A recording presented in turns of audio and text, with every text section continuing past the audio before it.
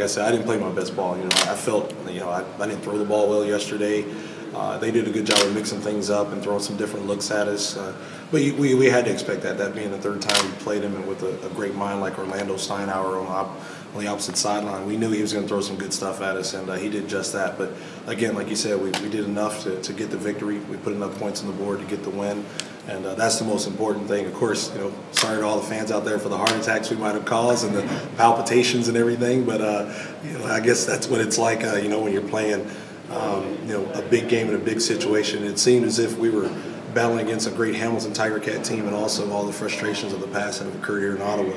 But once Greg made that catch, it felt like the bubble burst. And it was like all the things in the past, we let bygones be bygones. The fans did the same.